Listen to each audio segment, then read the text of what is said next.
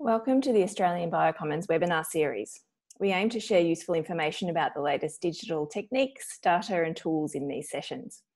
Each month we hear from our local and international peers who present a bioinformatics topic that we hope will support Australians to deliver their best environmental, agricultural and medical research. My name's Christina Hall and I'm the Australian Biocommons Training and Communications Manager. We particularly appreciate those of you joining us live today. You'll have the opportunity to ask our speaker questions via the Q&A function on your dashboard, and these will be addressed at the end of the presentation. The session will also be recorded and you'll soon find it on our YouTube channel, along with recordings of previous webinars and workshops. We hope you'll keep in touch too to hear about future webinars via the channels listed here on the screen. Before we start today, we'd like to acknowledge the traditional owners of the lands on which we work and pay our respects to the owners, to the elders past, present and emerging. With us today is Dr. Anup Shah, who is a research fellow at Monash University. Anup is a bioinformatician working jointly with Monash Proteomics and Metabolomics facility and Monash Bioinformatics platform. He completed his PhD in computational biology at the University of Queensland, where he also received postgraduate qualifications in pharmacy, specialising in informatics. His research interests are automation, interactive visualisation, systems biology, and data analytics. Today, we're very pleased that Anup joins us to provide a look at LFQ Analyst, an interactive web platform to analyse and visualise proteomics data pre-processed with MaxQuant. So welcome, and I'll hand over to you, Anup. Hi, Christina. Thanks for the lovely introduction. First of all, I would like to thank Christina and Australian Biocommons to provide me an opportunity to present the tool we have developed over at Monash called LFQ Analyst. So before going further, so I'm Anup Shah, as Christina mentioned, part of Monash Bioinformatics platform and the Monash Proteomics and Metabolomics facility. And today I'm gonna talk about LFQ Analyst to analyze and visualize. So it is a tool to analyze and visualize the label-free quantitative proteomics datasets. So as the audience is quite broad here, I would like to provide some brief background about what proteomics is. So proteomics in general is a study of composition, structure, function, and interaction of protein molecules in a system. So a system can be, as Christina mentioned, can be a biological system or environmental system or agricultural system, and so on. So just to give a history about proteomics, the term proteome, I'm proud to say that it was coined by an Australian researcher at UNSW, Mark Wilkins, in 1990s. And after that, the field of proteomics is still gaining popularity. So typically, it was assumed that a typical proteome in a biological system is very complex. So if you consider a human genome, for example, it has around 20 to 25,000. A typical model organism has 20 to 25,000 genes and protein coding genes in their genomes. But because of lots of post-transcriptional modification like alternate splicing, mRNA editing, and alternative promoters, you have around 100,000 transcripts in a particular cell or a system. And on top of that, you have lots of post-translational modification that gives rise to a complex proteome, which roughly people have estimated that a human proteome can have around 1 million different protein species, and they call those protein species as a proteoforms. So why we have those many proteoforms is because of the post-translational modifications that and also because of genetic mutations that is carried from your genes, you'll have that explosion in numbers of proteoforms in a system. So just to give a brief background about the post-translational modification, which I'm not going to cover in this topic today, you have a number of different post-translational modifications of a protein. So most typically people look into the phosphorylation, so addition of phosphate group, so addition of different chemical groups. So phosphorylation is quite common and well known in the Owing society. Plus you have different chemical group attachment like methylation, acetylation, hydroxylation. Plus you have amino acid modification, cleavage of protein by proteolysis that will give rise to a different protein species, addition of polypeptides, a different protein, for example, ubiquitination. On top of that, you also have addition of complex molecules, most notably sugars and lipids. So if different sugar species get attached to the protein, it leads to a glycosylation event. And to give an example, the protein, the spike protein in the COVID-19 is heavily glycosylated. So the researchers recently found that a particular protein, the spike protein that attaches itself to a host membrane for COVID-19, it is heavily glycosylated. There are at least 66 different NNO glycosylation sites on that protein. So if you can imagine different combinations of those glycosylation will give rise to different number of protein species in a system. Just wanted to touch briefly upon different biomedical implications of studying proteins in a system. So as you might know, the majority of FDA approved drugs target the proteins, so they bind to protein and exhibit their mechanism of action.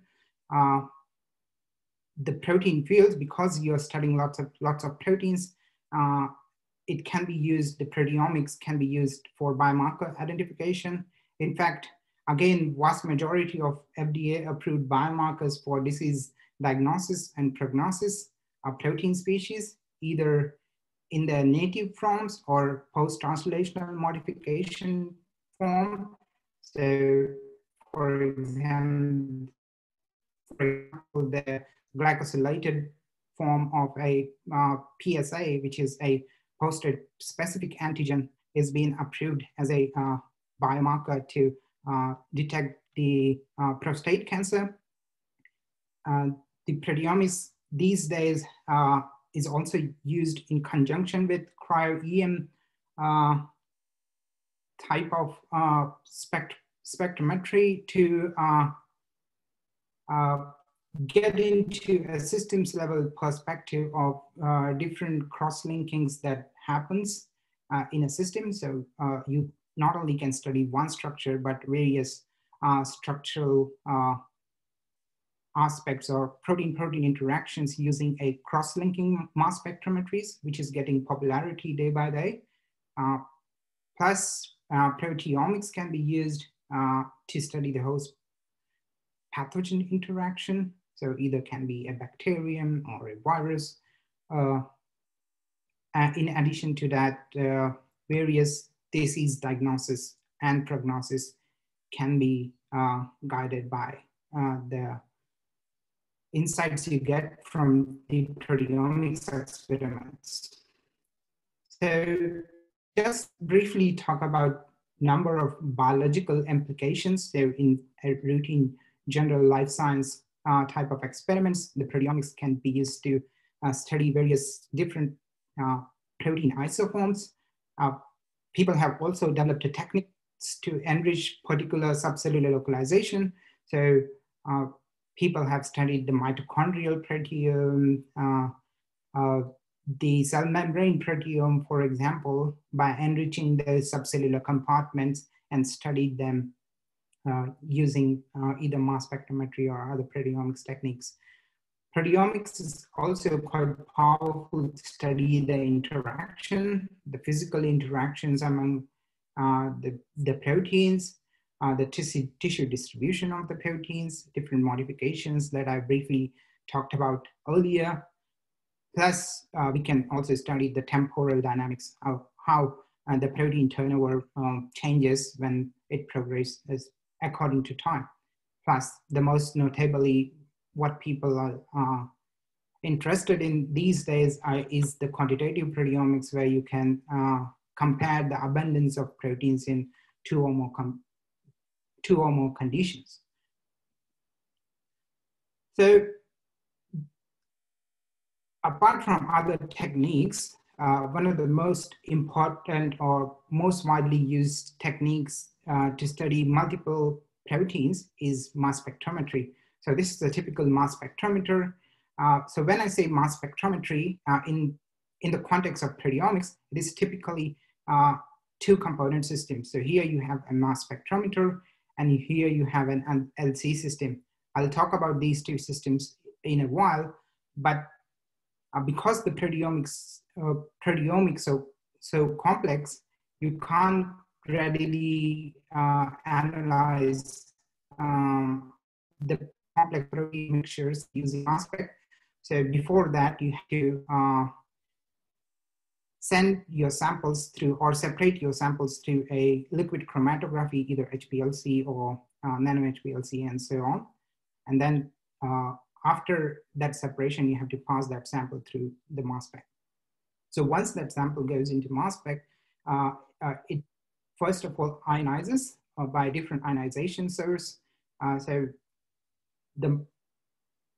What I mean by ionization, so when you have a peptides molecules in your samples, in the ionization source, a particular charge is being added to the peptide species, and it is being analyzed by a mass analyzer. So if, for example, for the thermo instruments, you have the Orbitrap type of mass analyzers that analyzes or calculates the mass, and what you get at the end is a mass spectrum.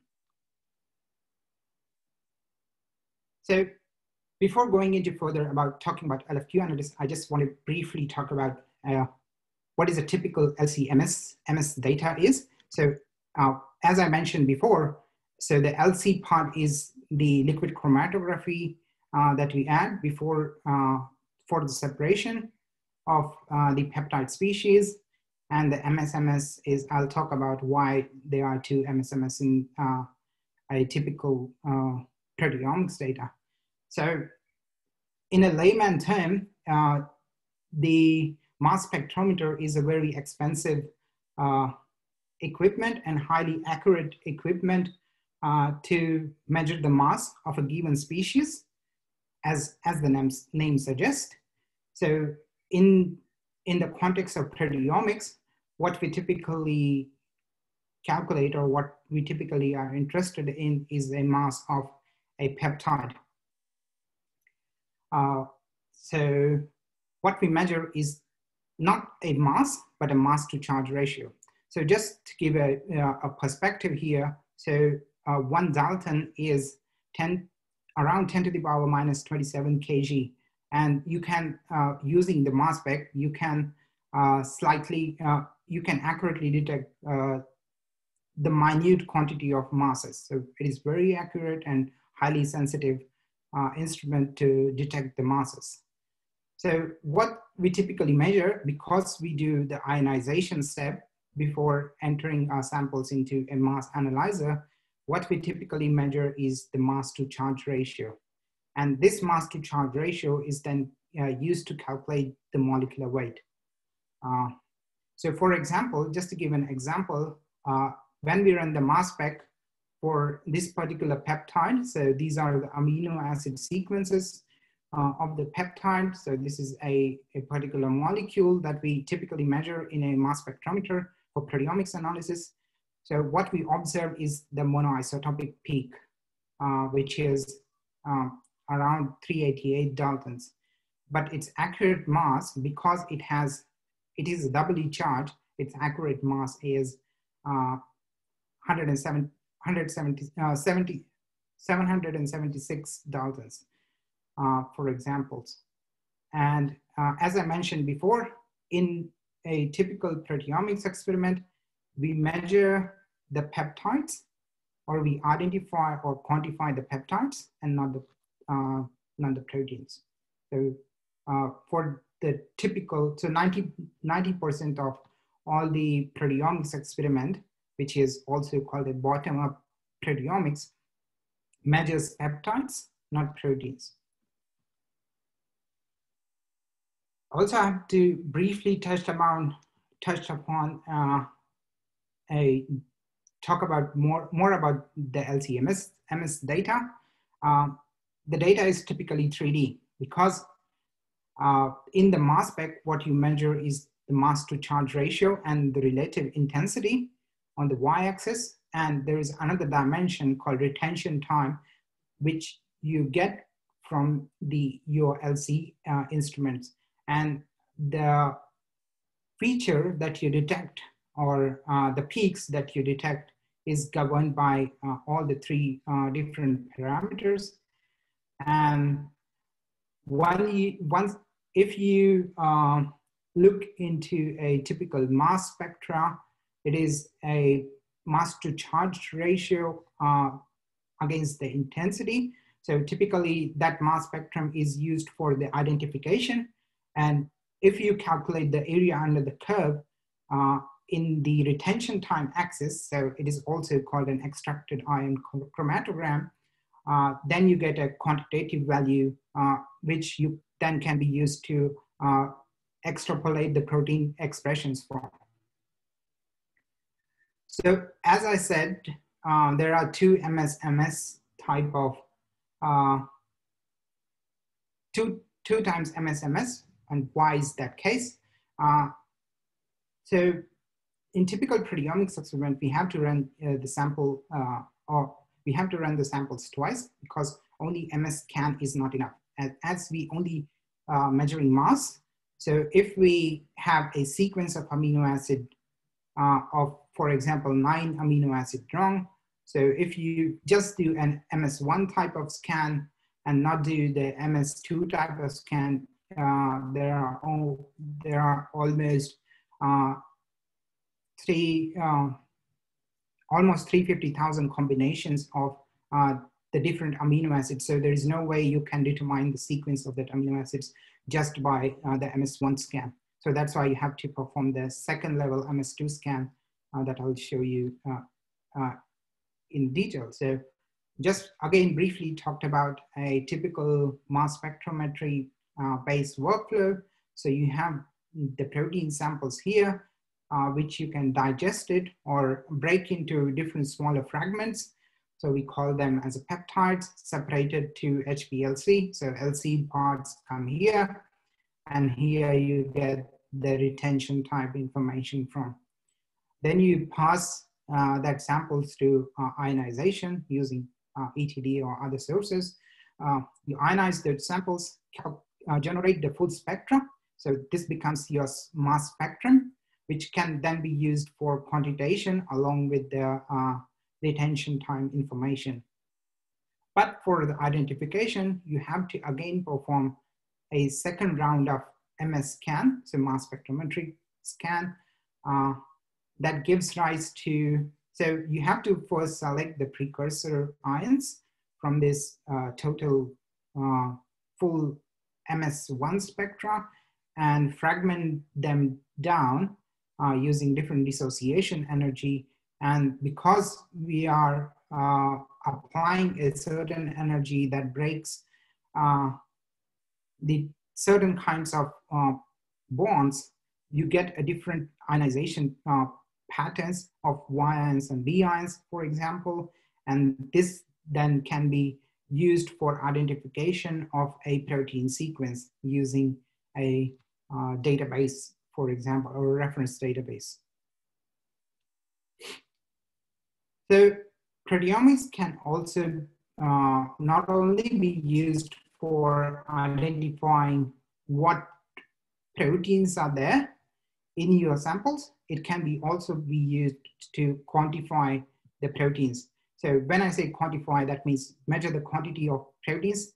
So the quantitative proteomics field has over the years has emerged and quite popular these days. So majority of people these days are doing quantitative proteomics rather than qualitative proteomics. So within quantitative proteomics, you have relative quantitation and absolute quantitation. I just wanted to briefly mention these two, just that you guys to know. But typically, what we observe or what people either do is the relative quantitation, either using the label-based approach with a metabolic and chemical proteomics, or the label-free approach that I'm going to talk about in the rest of my talk.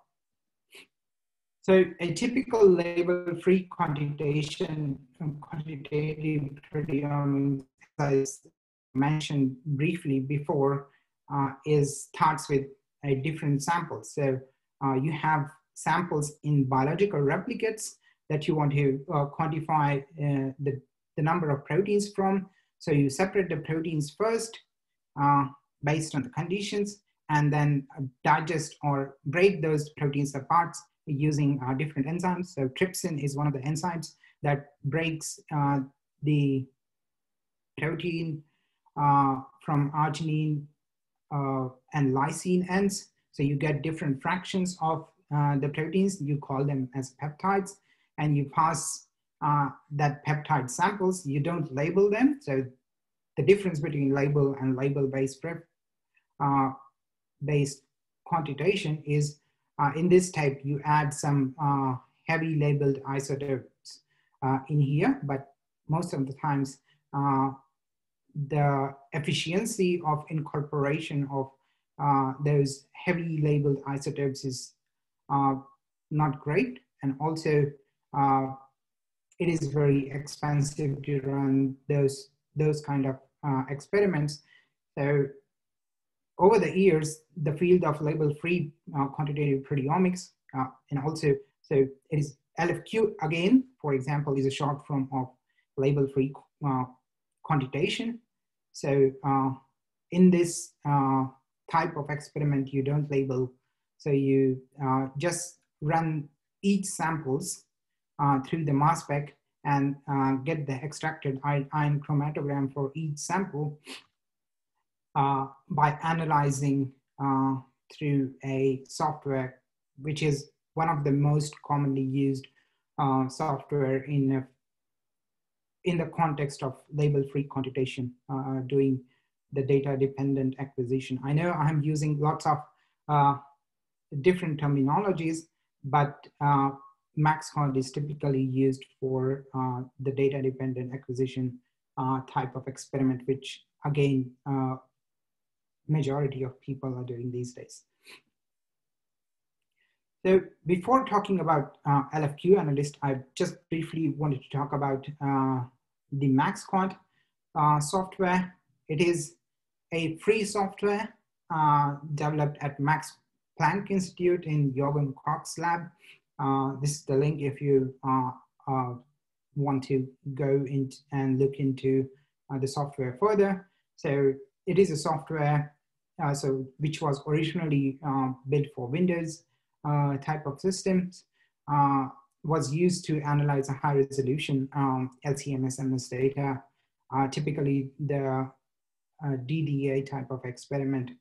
So under the hood, it has an Andromeda search engine to map those PSMs or those mass spectrum you identified on the reference database. For example, so if your samples are human, you have to map the peptides or that you identified in your experiments to the human proteome.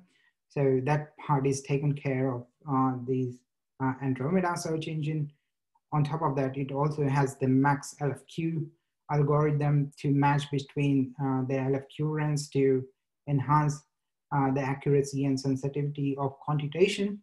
So overall, this MaxQuant MaxQuant software is quite popular in the proteomics community, and it is one of the most go-to software to analyze the DDA type of experiment. Recently, they have also launched a Linux version of MaxQuant. So if you only run your MaxQuant searches over HPCs or other Linux-based server, you can run them over there. On top of that, recently Galaxy Australia has also added a support for the MaxQuant. So they already pre-installed MaxQuant on their server, and although it doesn't support all their different functionalities, but it does support almost 80 to 90% of cases where people are only looking into the native proteins and only handful of post-translational modifications such as phosphorylation. So in this way, this type of analysis can be easily done if you don't want to install the standalone software on your system, either a Windows-based or Linux-based system. You can use it on the Galaxy Australia platform. So the MaxQuant typically was developed in back in 2008. So the first paper that came into 2008 in Nature Biotech, and after that it has got lots of citations and lots of people are using it. And the group didn't stop once they published the paper. They are still constantly supporting and developing and implementing new algorithms and new ways to tackle the high resolution mass spec data that we are generating these days. So a notable example is a couple of years back, they released a Linux version because the size of data generated through mass spec was getting bigger and bigger. So a standard laptop or a Windows machine wasn't enough to analyze that data. So they released the Linux version, and recently they also implemented some deep learning algorithm to increase the accuracy and sensitivity of the protein identification and quantitation. On top of that, they are also supporting an ion mobility data. So the ion mobility is another added dimension, which I'm not gonna go further, but just to let you guys know that so the data generated from this ion mobility instrument is adds another dimension. So rather than a 3D data that you generate from the typical mass spectrometer, these mass spectrometer can now generate the 4D data. So the different dimension of the data. So what we do after we do the analysis using MaxQuant. So as I mentioned before, it is typically used for identification and quantitation.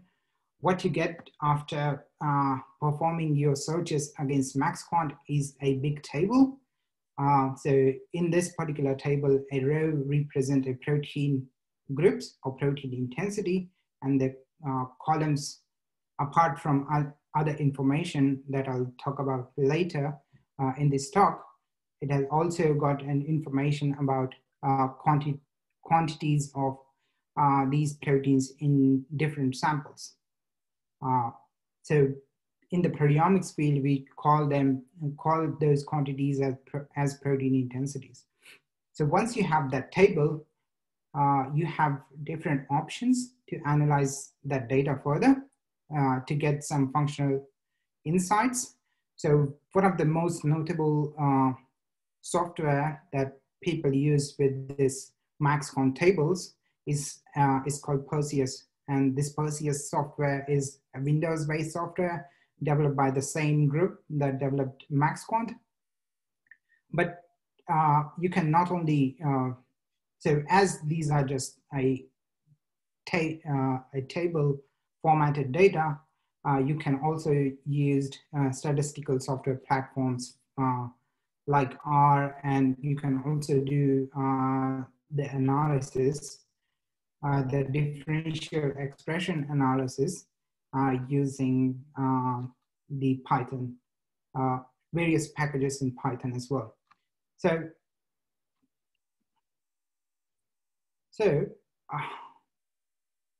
that's why we added the LFQ Analyst. So we developed this LFQ Analyst, which is a easy to use interactive web platform to analyze the LFQ data, which was pre-processed by the MaxQuant.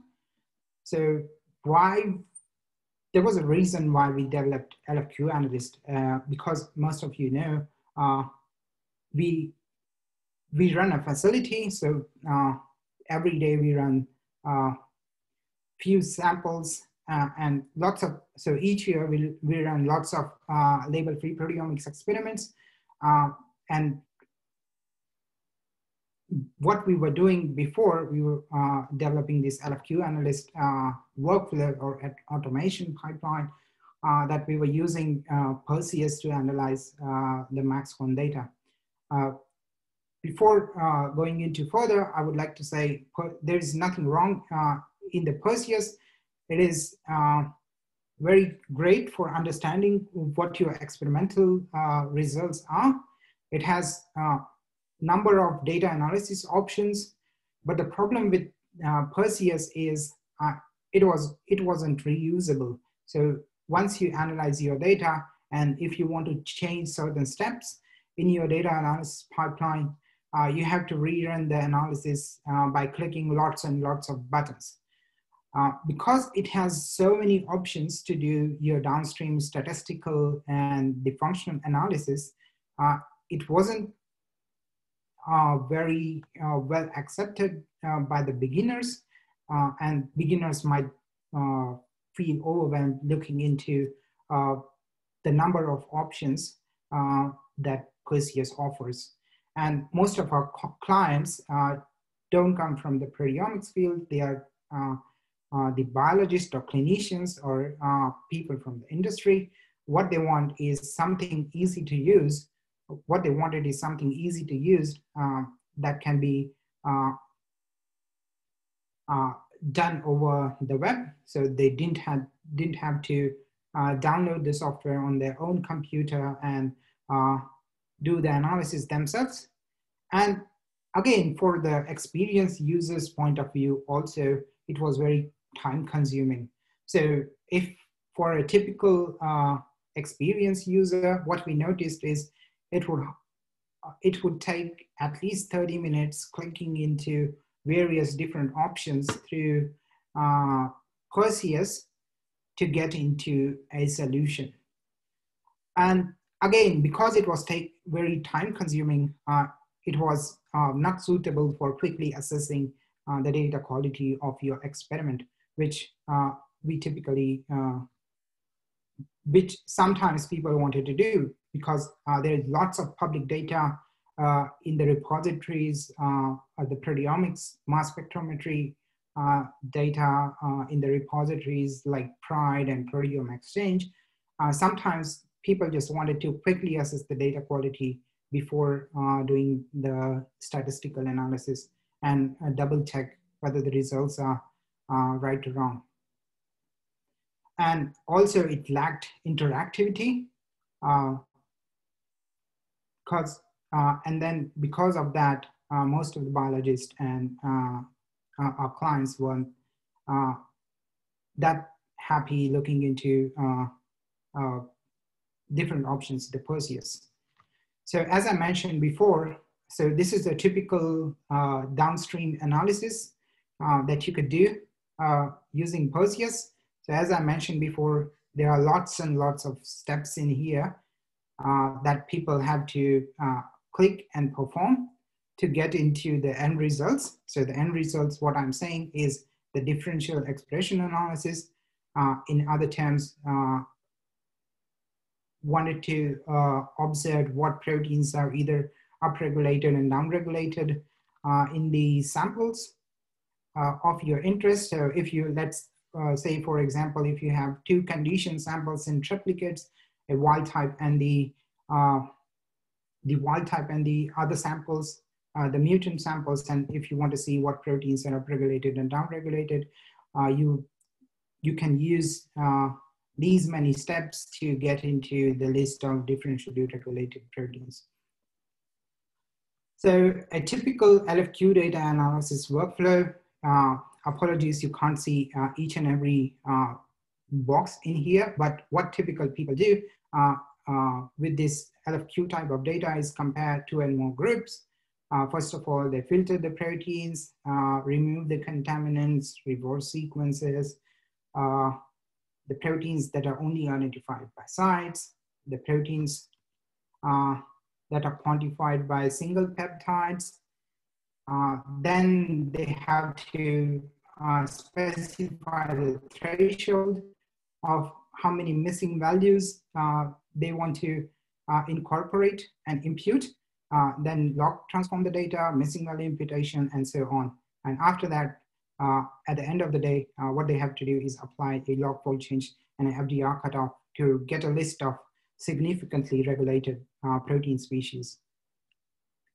So when you compare with Perseus and LFQ Analyst, everything is automated, and people, after uploading the two files that I'll talk about in a minute, they just have to press a start analysis button and get the results, and in an interactive environment. So as I mentioned before, the LFQ Analyst takes two inputs: the protein groups file, which is the most important file for understanding the biology of system, is the protein groups file. And people also have to upload an experimental design through LFQ Analyst and get a number of graphs, summary reports, tables, and also an interactive environment to play with their data and understand their data in a more efficient way. So when I said that experimental design file, it is typically a three-column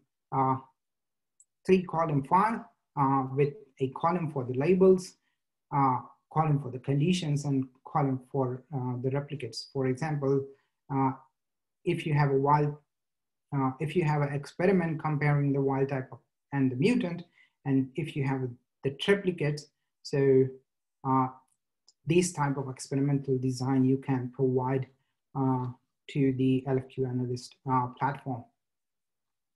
So I'm gonna try something brave here. So I'm gonna end the presentation and just want to briefly talk about the protein groups file.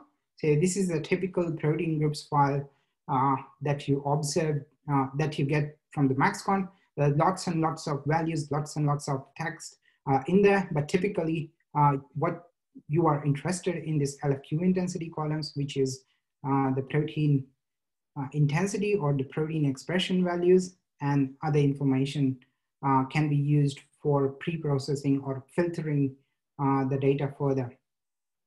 And also there is a experimental design file, which is again quite simple file with three columns, with a column for label, which is your samples, your conditions, and your replicates. And once you have those files, you can either search using Google, or use this link to get into a LFQ Analyst web page. So this web page is again divided into different tabs. And the most important tab is this analysis tab here. So here you can upload your protein groups file and the experimental design file. And once those files get uploaded, you get this interactive platform with different sections. So the sections here are, the top section is typically a summary section. I used to say, where first of all, you can download all the data matrices or the data tables, but most important again is the data table with the fold change of the p-value that most people are typically interested in.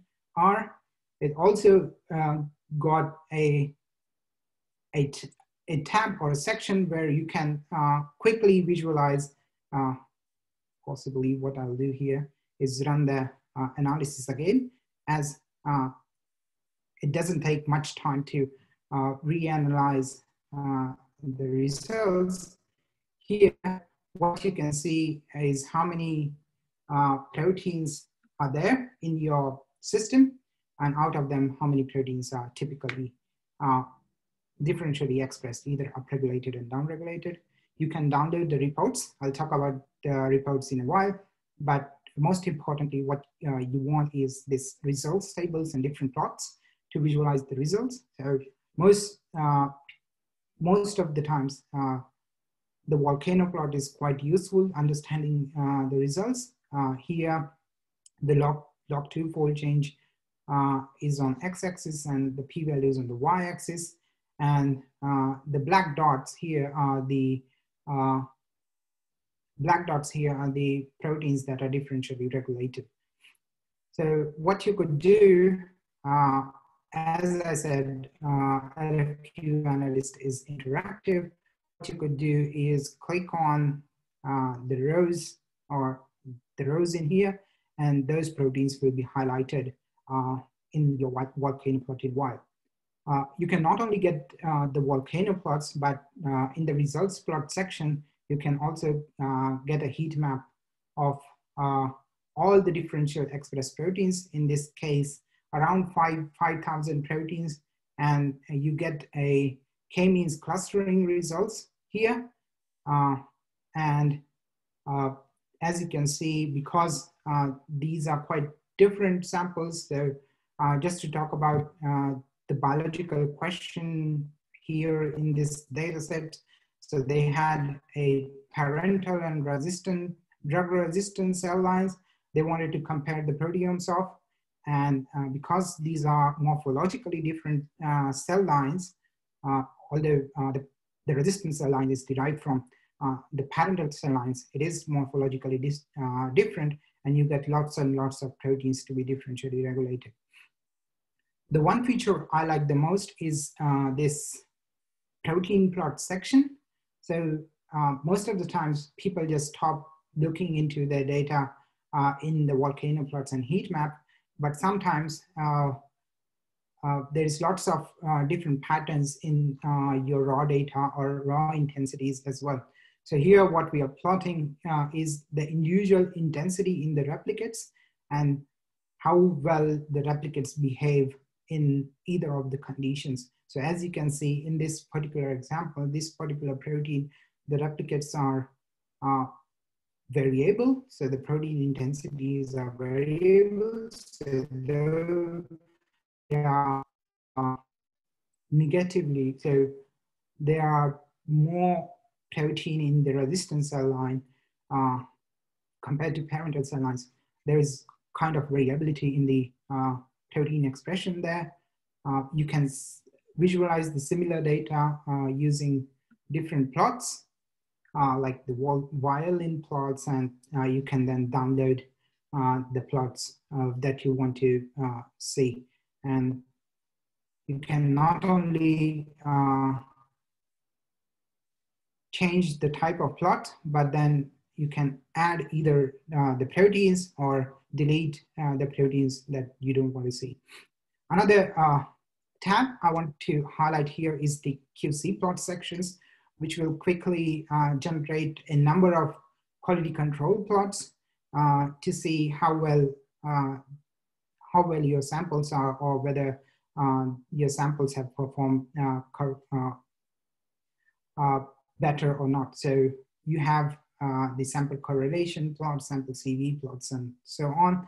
But last and not the least, you can also do some enrichment analysis, either use for the gene ontology enrichment, different molecular functions, cellular components, and biological processes.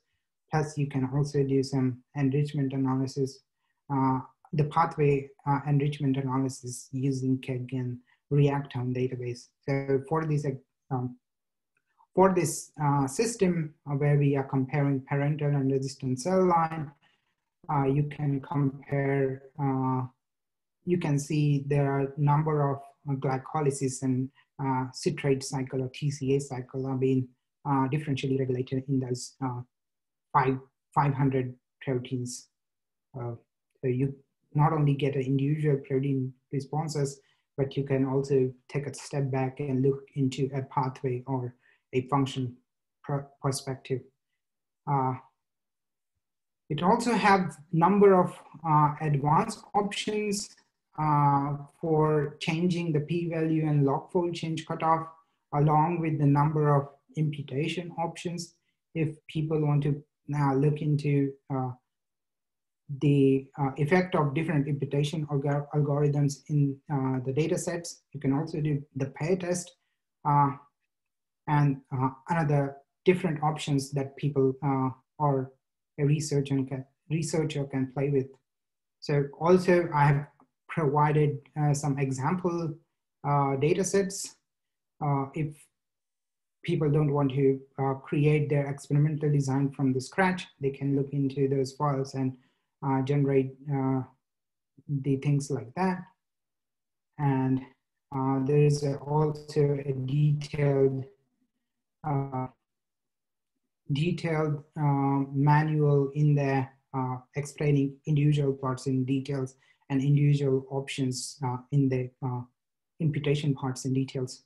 One thing I forgot to mention about the automatic report you get after clicking this download report button. So for this example, I already downloaded the report today.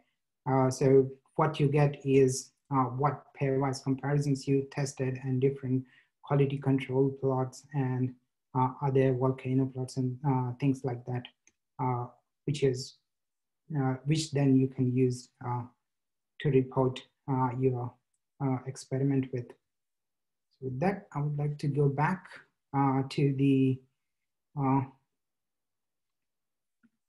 presentation now. As I mentioned, different sections in the LFQ Analyst, and we did some comparative studies with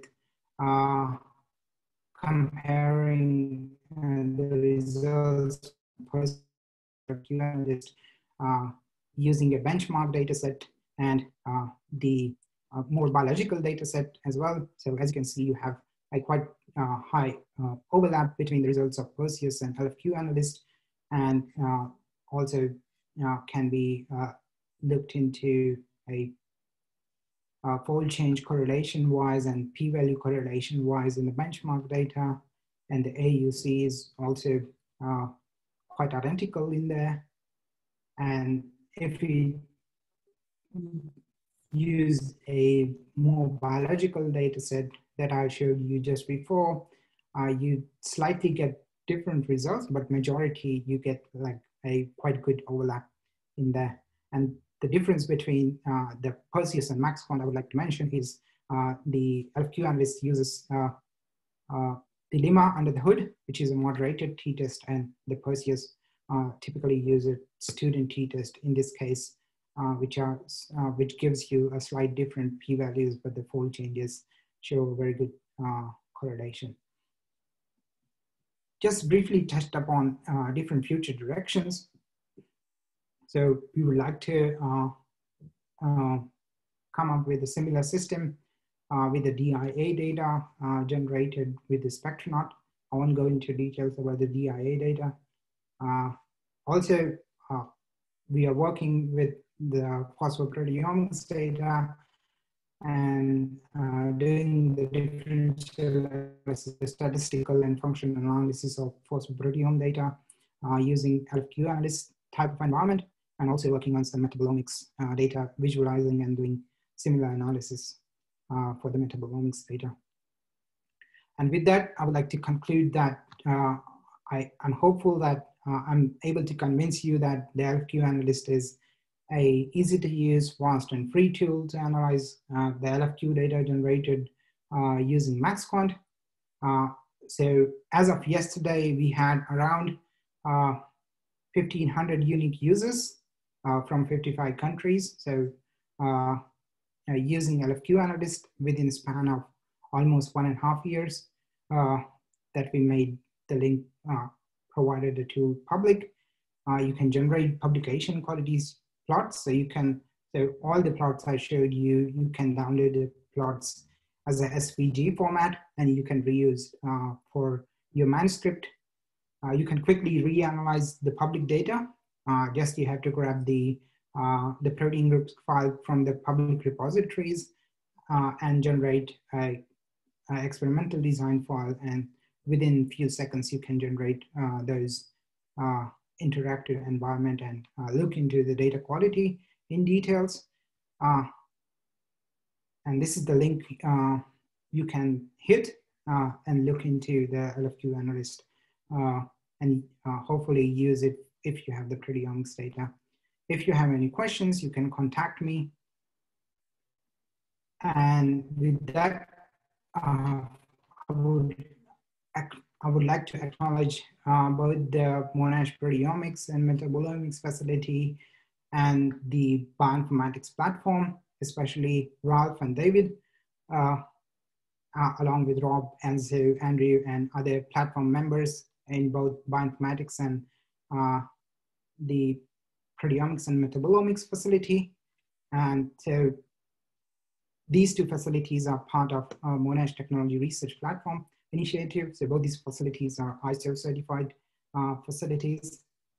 Yeah, we run lots of proteomics and metabolomics experiment along with NGS type of analysis using different bioinformatics tools. And these are the two teams that I work with. And with that, I would like to take the questions.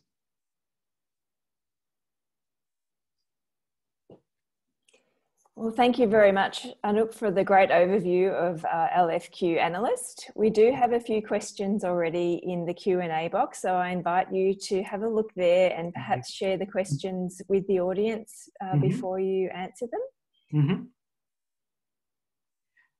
Yeah, so the first question was, I'm currently using different web platform, Metabolomics. Yes, I'm aware of Metabolomics. The difference between LFQ Analyst and the Metabolomics is the Metabolomics typically used for the metabolomics data, which is slightly different from the proteomics data, and LFQ Analyst only takes the input of proteomics experiment. And the other question is, can LFQ Analyst be installed and ran from terminal? Not currently. We do have a Docker container for LFQ Analyst, and we do have the code on the GitHub. So if you want to download the code and run the LFQ Analyst locally, you can do that. The another question is, can we use LFQ Analyst for DIA data?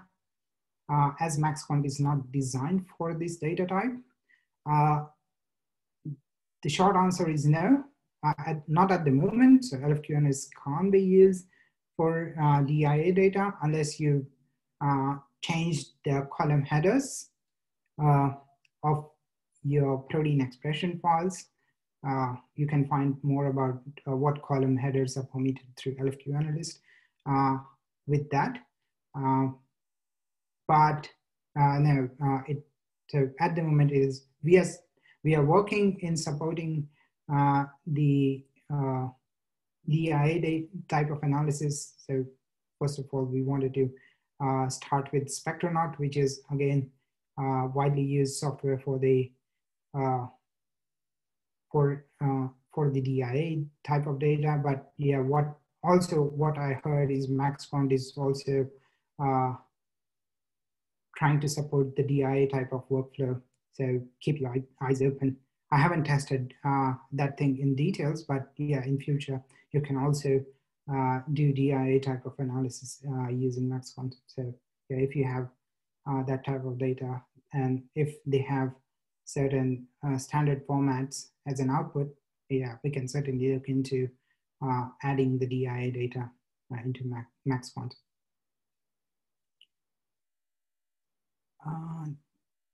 Could you elaborate regarding the advanced options? So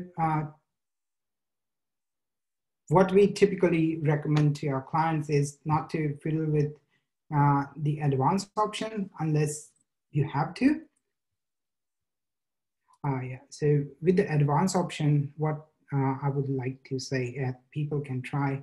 So if you have a paired experiment where your initial so your another condition. So for example, if you have a time course data from the same patient, for example, the data from the same patient, you could try doing the pair test, and you can try changing the different imputation algorithm. The advanced option, you have either option to change it to the pair test. So by default, it uses unpaired moderated t-test, but if you have a paired data with the patient samples across the different time course, you can change it to pair test.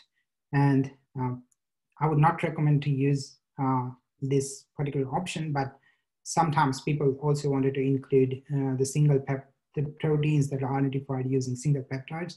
So if you are interested in those type of things, you can change those options along with the different imputation options in there. All right. Hope that answers the question. Oh, I'm afraid that's all we have time for today. Thank you very much. So I'd like to once again express our thanks to you, Anup, for taking this time to share your knowledge. And I'll draw the presentation to a close there. So thanks again. Thank you. Thanks for having me. With that, I'll thank our audience so much for joining us. We hope you found the presentation today interesting and useful, and that you'll consider joining us again. And just finally, we'd like to acknowledge our funding. The Australian Biocommons is enabled by NCRIS funds via Bioplatforms Australia funding. So thanks for coming, and until next time, goodbye.